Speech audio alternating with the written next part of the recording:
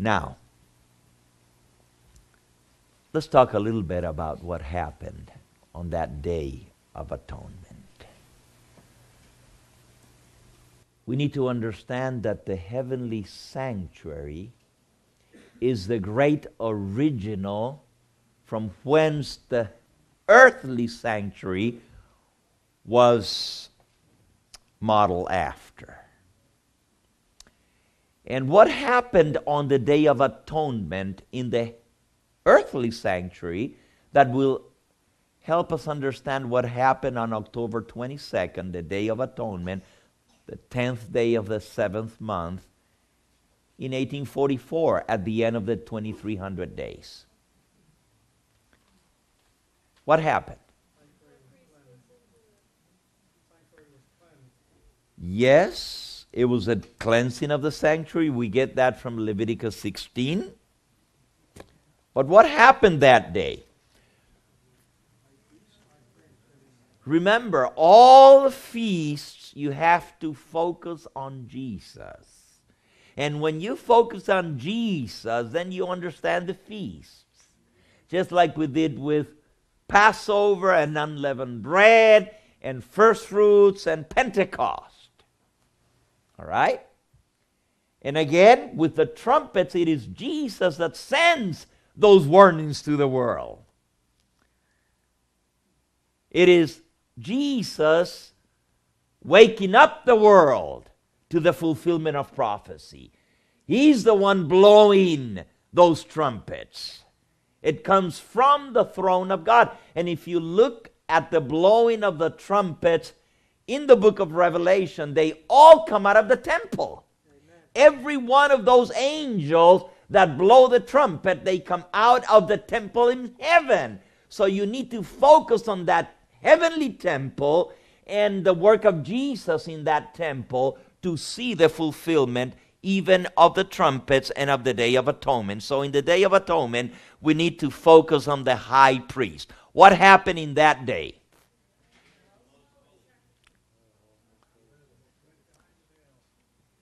Yes, it was the only time throughout the year where the holy and the highest priest would go beyond the veil into the most holy place. Now, did that actually happen in heaven? Was it a change in the ministry of Christ, or was it an actual change in geography in heaven? Because we've heard a lot about, they prefigure the work of Jesus, but is there a real sanctuary in heaven? How would you prove that from the Word of God? Hebrews 8 and 9. Yes, we can read a couple of texts there. Hebrews 8 and 9, and we need to know these things, the Apostle Peter tells us that we need to be confirmed in the present truth, even though we know these things. And it's good for us to go over them because we are going to be put to the test on these very things. Hebrews chapter 8. For many of us, these are very familiar texts. But there's always new people that haven't heard these things, and we need to learn them and teach them. Hebrews 8, verse 4. For if he were on earth, he would not be a priest, seeing that there are priests that offer gifts according to the law. But those priests serve unto the example and shadow of heavenly things, as Moses was admonished of God when he was about to make the tabernacle. For see, said he, that thou makest all things according to the pattern showed to thee in the mountain. So the heavenly tabernacle was the pattern, the model, the original from which the one on earth was patterned. And it says in verse 1, "For we have such a high priest who is set on the right hand of the throne of the majesty in heaven, a minister of the sanctuary and of the true tabernacle which the Lord pitched and not man." So is there a sanctuary, a tabernacle in heaven? My Bible says that Christ is the minister of that sanctuary, that true tabernacle which was pitched by God himself. We call it the heavenly sanctuary, the true tabernacle. We also call it the heavenly temple, or the temple which is in heaven. Now, many people say, well, all of heaven is God's temple. Let's read what the Bible says. Revelation chapter 11. Revelation 11:19. "And the temple of God was opened in heaven. And there was seen in his temple the ark of his testament. And there were lightnings and voices and thunderings and an earthquake and great hail." The temple of God was open in heaven. So where is God's temple? It doesn't say that heaven is the temple. It says that the temple of God was opened in heaven. Again, chapter 15. "And I looked," verse 5, "and behold, the temple of the tabernacle of the testimony in heaven was open." So is there a temple in heaven? Amen. Does it have a holy and a most holy place? Amen. Well, if you read the book of Revelation, everything happens around that temple. And you see the 7 candlesticks.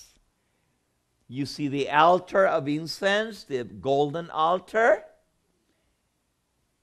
You find every piece of the furniture of the sanctuary on earth with its reality in heaven. Even the Ark of the Covenant is seen in heaven when the temple was opened. What happened in October 22nd, 1844? Yes, let me read you a very beautiful text here from Patriarchs and Prophets 3:70. "The heavenly temple, the abiding place of the King of Kings, where 1,000 ministered unto him, and 10,000 times 10,000 stand before him, that temple, filled with the glory of the eternal throne, where seraphim, its shining guardians, veil their faces in adoration. No earthly structure could represent its vastness and its glory." Now you see, whenever we think of the temple in heaven, we always want to think about the heavenly temple as we know it from the earthly.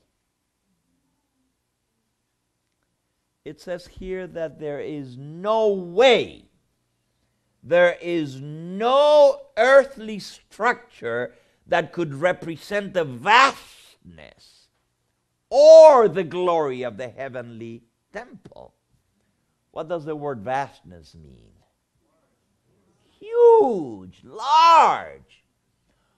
Are you aware that that temple is so huge that it takes a chariot to go from the holy to the most holy place? And don't even laugh, because it's true. It is that vast, that great. Well, let me read it to you. I think it's in early writings. It holds thousands, thousands, and thousands times thousand. Let's see.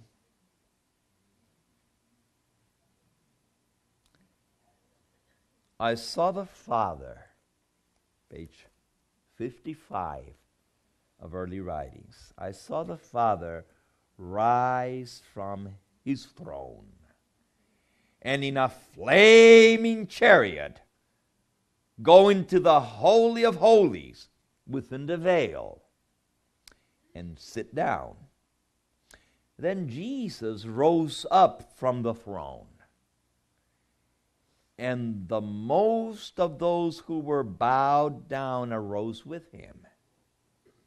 I did not see one ray of light pass from Jesus to the careless multitude after he arose, and they were left in perfect darkness. Those who arose when Jesus did kept their eyes fixed on him as he left the throne and led them out. Then he raised his right arm, and we heard his lovely voice saying, "Wait here. I'm going to my Father to receive the kingdom. Keep your garments spotless, and in a little while I will return from the wedding and receive you unto myself." Then I saw a cloudy chariot with wheels like flaming fire, surrounded by angels, which came to where Jesus was. He stepped up into the chariot and was borne to the holiest, where the Father was sitting down. And I beheld Jesus, our great high priest, standing before the Father. On the hem of his garment was a belt and a pomegranate. Those who rose up with Jesus would send up their faith to him in the holiest and pray, "My Father, give us thy Spirit." Then Jesus would breathe upon them the Holy Ghost. In that breath was light, power, and much love, joy, and peace. I turned to look to the company who were still bowed before the throne in the holy place. They did not know Jesus had left. And then I saw Satan appeared to be by the throne, trying to carry on the work of God. And I saw them look up to the throne and pray, "Father, give us thy Spirit." Satan would then breathe upon them an unholy influence. And in it there was light and much power, but no sweet love, joy, and peace. Satan's object was to keep them deceived and to draw back and deceive God's children. Let me ask you, did this just happen back in 1844, or is it happening today? Those that do not follow Jesus into the Holy of Holies, those that do not keep their eyes fixed on Jesus,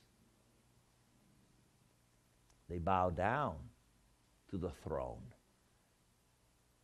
And week after week, they bring their prayers and adoration to the throne, but who is by that throne? And they think that they're receiving the Holy Ghost. And what are they receiving? The influence of Satan. Could that be happening even in the Adventist church today? That's only because they took their eyes away from Jesus. They forgot the Day of Atonement. And you see, when you don't remember the Day of Atonement, that's what happens. You are worshiping a wrong spirit. You are praying to the wrong throne. Jesus is no longer in the holy place. He's gone on to the most holy place. And those that do not understand this and by faith go into the most holy of holies, they will be deceived by Satan. They are being deceived. And they will get a lot of power, it says here. Light and power, but no joy and love and peace. There is no peace outside of Jesus. There's no peace outside of the Holy of Holies. And that's where we need to come on a daily basis. Now, I know that there is a fulfillment of all the feasts in the end time. And we need to study that. But we never should forget that today we are living in the Day of Atonement. We might be celebrating unleavened bread today. But in God's timetable, this is the Day of Atonement.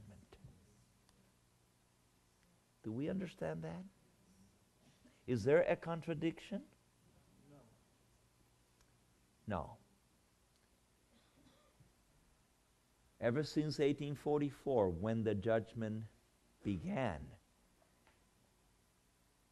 the face of Christ's ministry represented through the sanctuary and the feast is the Day of Atonement. And if we on a daily basis come to the sanctuary, to the most holy place through Jesus, and keep our eyes fixed on Him, we will receive the Holy Ghost when He sends that from heaven. Now, what happens in the most holy place? You know, if we walk in there, we need to see what's going on. Why is it so important for us to understand the feasts, and especially the Day of Atonement? What happens there? The blotting out of sins? Well, isn't that done every day when I confess my sin? Huh. Hasn't Jesus been forgiven our sins ever since He went up to heaven? Does forgiven and blotting out, is that the same thing? No. Where do you learn that it's not the same thing? In the sanctuary. This is why we as people need to go back and study the sanctuary, because that's where we learn all these things. Just like the daily service would take away the weight of sin from the sinner and transpose that into the sanctuary through the blood.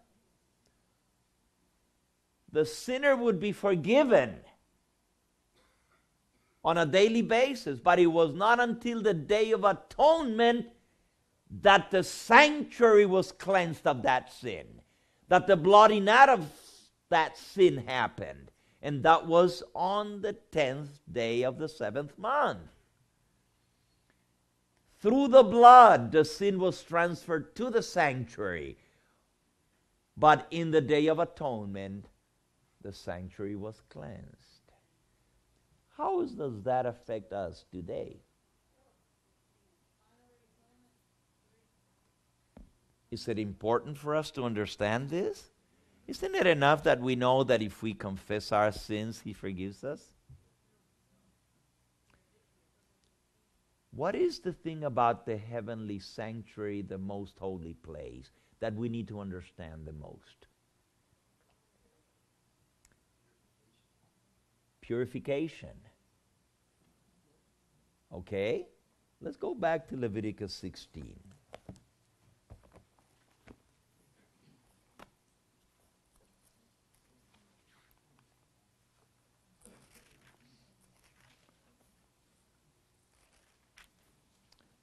You know, it is a passion play, the whole chapter. We don't have the time to read it tonight. In fact, I'm just about done with my time. I think we're going to have to take it from here tomorrow. But let me read you verse 16. And he shall make an atonement for the holy place because of the uncleanness of the children of Israel, because of their transgressions in all their sins.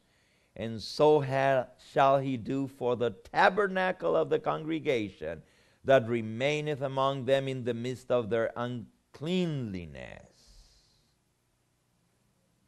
Uncleanness. Let me ask you, what was it that made the sanctuary unclean? It says here, because of the uncleanness of the children of Israel, their transgressions and their sins. How could the sanctuary, the tabernacle, be made unclean? Wasn't it through the blood that carried the sin? And the cleansing of the sanctuary meant to take away that sin from the sanctuary. Where was it taken to?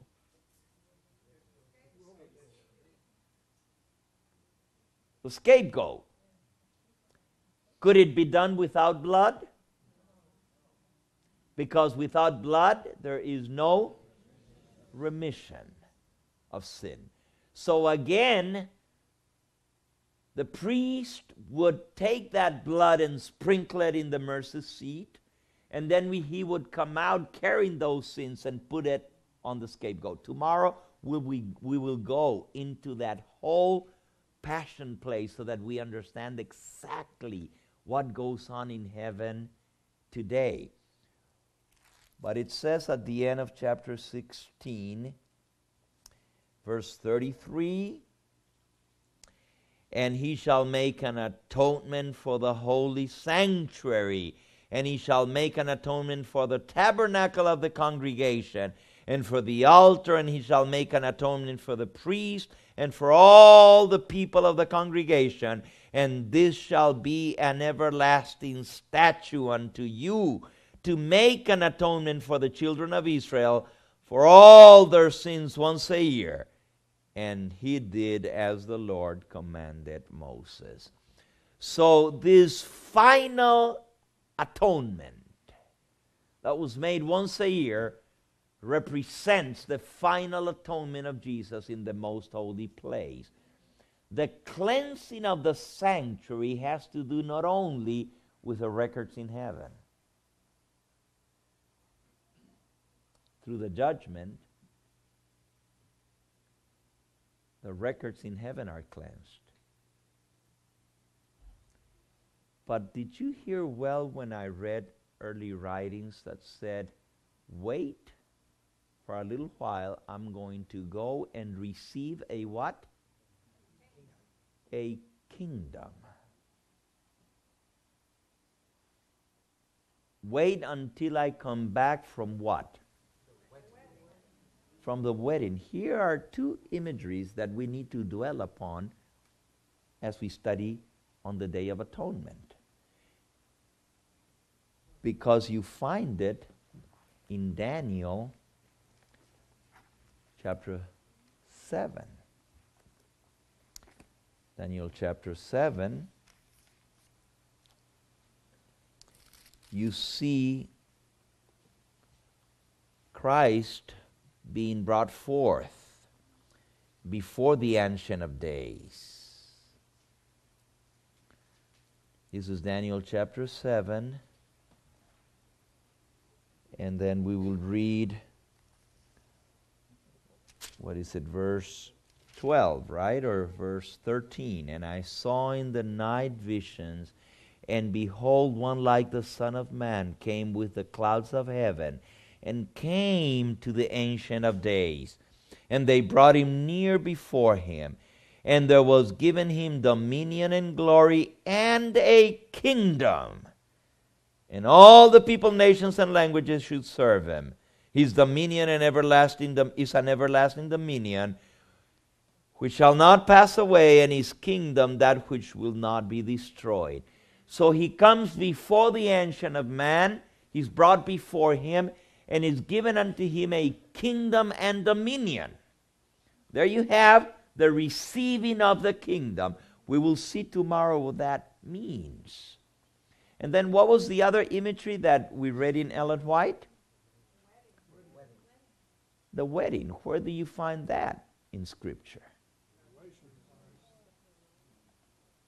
You find it in Revelation. You find it in the Gospels. You find it in the teachings of Jesus. He's the one that says, be ye like men who await for his Lord to return from the wedding. We will go into that tomorrow, because there is very special truth that needs to be learned from us as we study on the Day of Atonement, the meaning and why it is so important for us to go beyond the veil, to go into the most holy and understand what is happening there. Just as much as the Lord Jesus, our high priest, is making the final atonement for the cleansing of the heavenly sanctuary, there is a work of cleansing that needs to take place where? On earth. On what temple? This temple. The soul temple. And if those two don't work together, it's useless. You can study about the feasts. You can know all about them.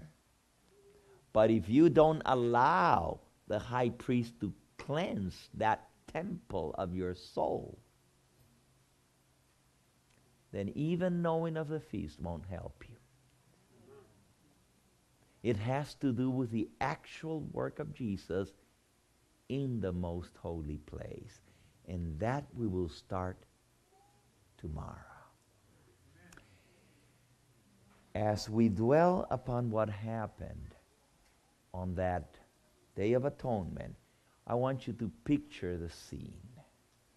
I want you to see that heavenly temple, that vast, immense temple. I don't know if we can ever picture that. And I'm going to read that text again to end there. Daniel chapter 7. And I beheld till thrones were set down, and the Ancient of Days did sit, whose garments was white as snow, and the hair of his head like pure wool. His throne was like the fiery flame, and the wheels of his throne as burning fire. Now this is a living throne, isn't it? What are the wheels of the throne? Yes. Go back tonight, and before you go to bed, look up Ezekiel chapter 1 and read there, or Ezekiel chapter 10, and you will read about the wheels. Yes, they are actual living beings. A wheel inside a wheel, and they move. And when they move, they can go forward and backward and sideways, and they don't have to turn. They're living beings. Now, the next verse says, and a fiery stream issued and came forth from before him. What is that fiery stream? From the mercy seat, which is the throne of God, comes forth a river of fire. Have you ever pictured the heavenly sanctuary as a huge building. The throne is in the most holy place, but there is a river, a stream of fire. What is that? Could be a symbol of the Holy Spirit, but he's represented by the 7 candlesticks. Purification. A fire is a symbol of purification, yes. But why a fiery fire? Daniel saw it. He saw from the throne, springing from the throne, a river of fire. What is that? It's literal. It's not symbolic. It's literal. You say there's a fiery stream? Well, read. It says right there what it is. A fiery stream issued and came forth from before him. And then you have 2 dots.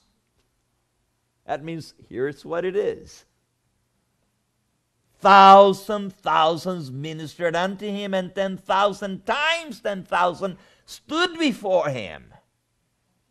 That fiery fire, that stream of fire, is millions of angels that serve and wait before the throne of God.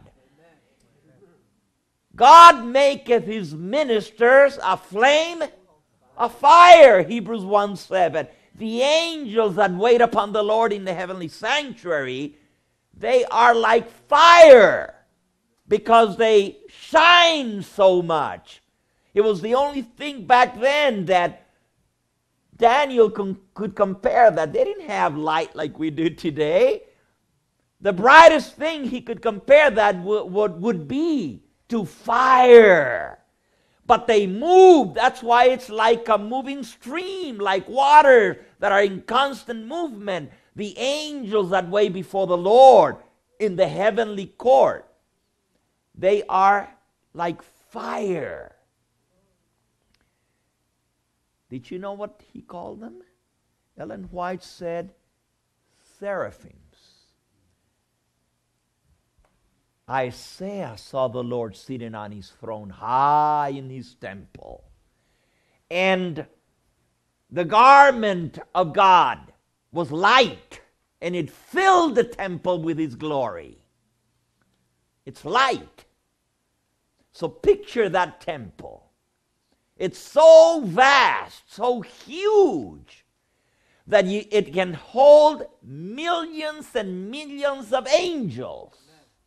Just imagine that, how big it is. There's nothing on earth that could compare to that. Absolutely nothing where you can actually fit millions of people inside that temple.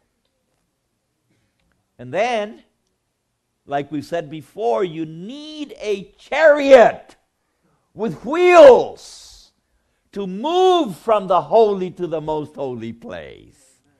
Actually, Jesus got on that chariot of fire and he was transported. The wheels turned, they're angels, and they moved on, and then the doors were open and the Ark of the Covenant was inside, and God himself, the Father, was sitting on top of his law.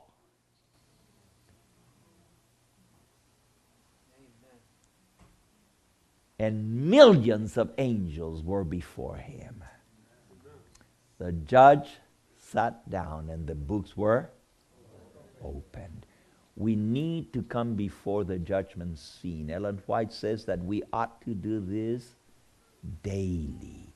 So you need to picture that sanctuary in heaven, the heavenly temple.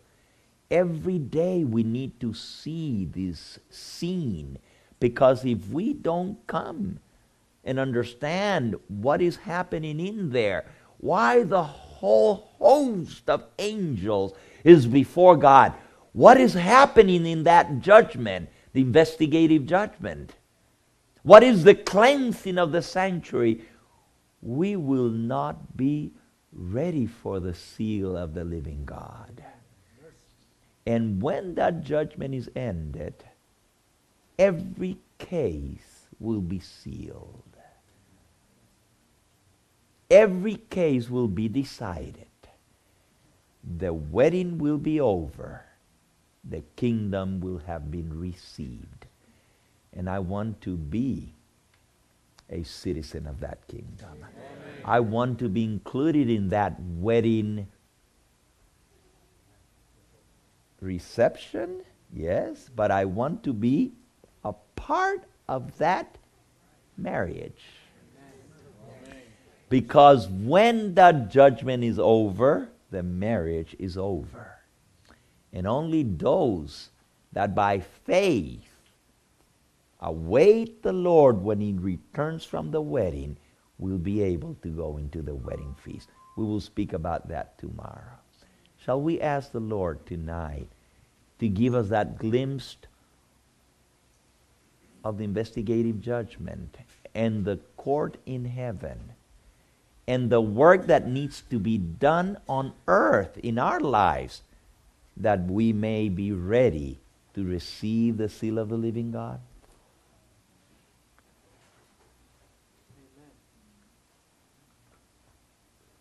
I ask you tonight, is the scene of the heavenly court and the judgment in heaven so fresh in your mind as if you were the only one on earth who would come before the court?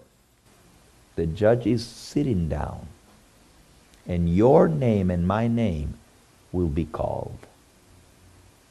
We need to understand that when this happens, our lives must be cleansed of all sin and iniquity. We must transfer those sins beforehand into the judgment. Send them beforehand so that when our name is called, we will be cleansed and sealed forever through that final atonement that Jesus is doing in the Holy of Holies.